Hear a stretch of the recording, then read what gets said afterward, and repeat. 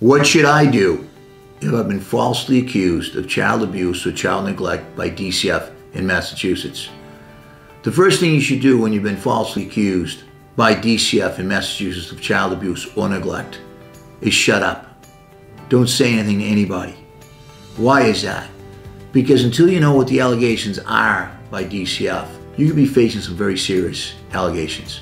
For example, sexual abuse, which could and at times has landed people in jail. You have a Fifth Amendment right against self-incrimination, which you tell DCF can and will be used in other court proceedings. So DCF, you don't have to be your enemy, but they're not your friend. They're not your ally.